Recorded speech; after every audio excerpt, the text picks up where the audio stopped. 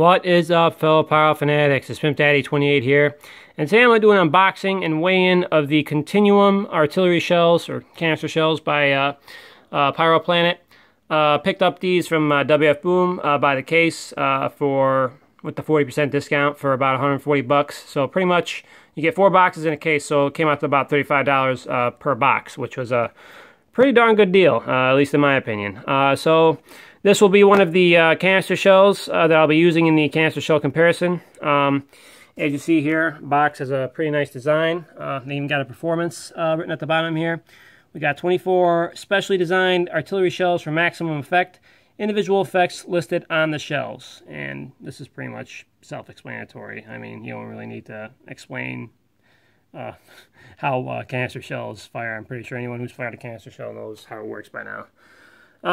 At any rate, like I said, this box, you see the shells shown on the side of the box here.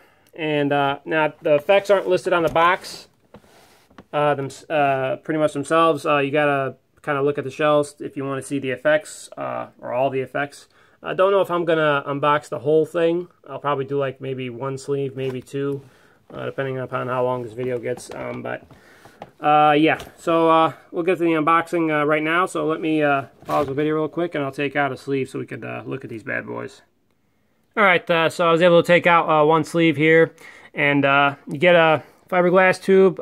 Be careful, because these things can kind of have sharp edges on them, and you could definitely cut your finger pretty easily, so be careful when you're taking these out. Again, I mean, obviously for people who are kind of saving money, they'd probably rather use the fiberglass tubes, but if you can, use the HDPE tubes instead, because those are definitely just more efficient and definitely don't bug or bother you like these, because not only do these things have like kind of sharp edges with the fiberglass, the way these are made, it's kind of like flimsy. So be careful with this. But also the wooden base has wooden splinters on them that get in your hands very easily, and it could definitely be annoying. I have to use tweezers multiple times whenever I handle things like this, just to get those splinters out of my hand. So be careful with this. Should have probably put some latex gloves on, but the hell with it. So yeah, you get one fiberglass tube, or 4 fiberglass tubes, sorry, one in each sleeve. And here are the shells that I took out. Let me get the scale on real quick. All right, and the first one is brocade to red. And we got 139.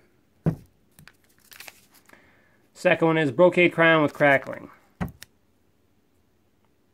134. Third one is red palm. 137. Fourth one is big silver chrysanthemum. 133. So pretty much in the 130s. Red and green with white strobe. 138. And the last one is green palm. And we got 149. So that's the heaviest one. Alright, so that's pretty much the unboxing and weigh-in of the Continuum canister shells by Pyro Planet. We'll probably use, for the canister shell comparison, I'm going to use probably a brocade with green color effect, or at least brocade with a color effect. And the second shell I'll probably use just colors for the most part. So I'm going to try to keep it as consistent as possible with the effects. Obviously the Excals are probably going to be mislabeled. So, so yeah. So be on the lookout for more unboxing videos of the Excaliburs, of the Venom artillery shells, and the firearm shells, and probably come out with those hopefully over the next few days as I get closer to this weekend, which is when I'll probably be letting off pretty much all my demo comparisons. So, all right, this is Pimp Daddy 28, and I'll see you guys next time.